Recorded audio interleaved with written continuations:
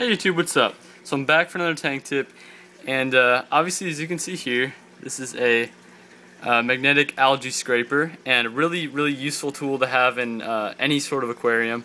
But I find that oftentimes, what happens is little things will get inside the sorry, trying to focus here, inside of this magnet, such as just sand, little granules of things, and stuff like that.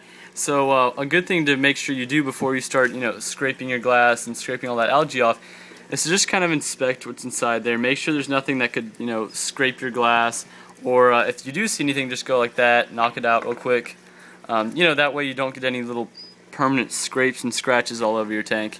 So yeah, that's pretty much it. Tons of tank tips coming. I think I have 3 already filmed that I'll be publishing here on YouTube. Also, I did make an update for this tank here, huge update, and unfortunately it deleted off my computer for whatever reason, so obviously I wasn't able to put it here on YouTube.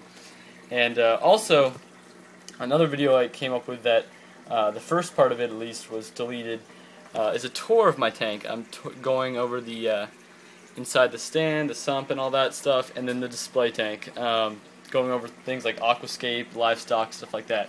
So yeah, real excited. Thumbs up the video if you liked it. Leave a comment if you have anything to say about the tank, about this video. Any video suggestions would be really appreciated.